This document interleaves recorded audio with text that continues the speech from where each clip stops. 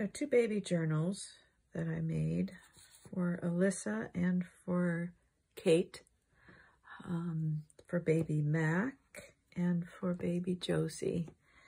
So I wanted to do a flip through so I remember how I made them. So I'll start with Max. And I put these little tags on because I kind of figured maybe they would need a little coaching for how to use them.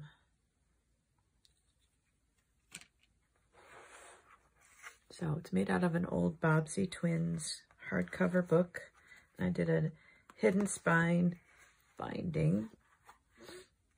A little book plate, some pockets, tags.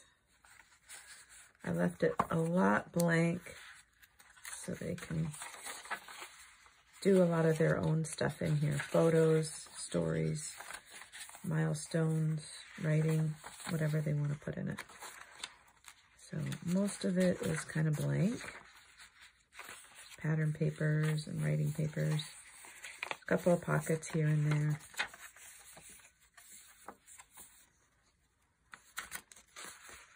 A variety of writing papers.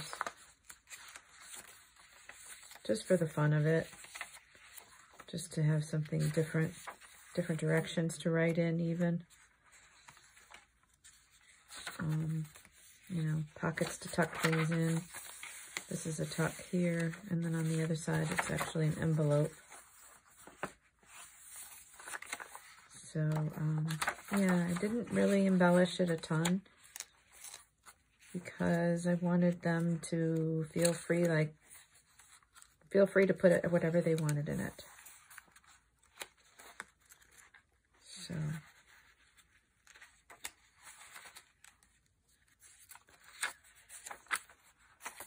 tuck there.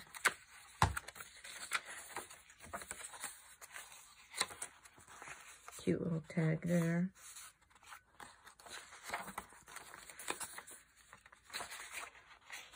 And a couple of farm animals. I put, in Alyssa's, I put farm animals throughout because of Grandpa's farm and how close that she was to Grandpa. So anyway, here is my book plate, and that's the first one. And then the second one for Josie. Hopefully Kate and Mike will fill this with some precious things. So it's very similar, the same filler papers. This was kind of cute, this paper button. And a little tag. The same kind of filler papers, basically just little embellishments as I could put them in. Little tag. Not a whole lot. Again, I want them to use their imaginations to fill it with whatever they would like. There's an envelope.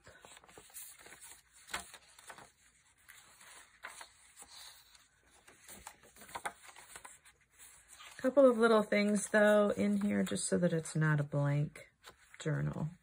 You know, they don't have to be afraid of the blank page. And so I think that's kind of cool. I've put these little things on the insides of my signatures in both books, just for a little color. And yeah, it was very fun, really, to put them together. And there's the second one.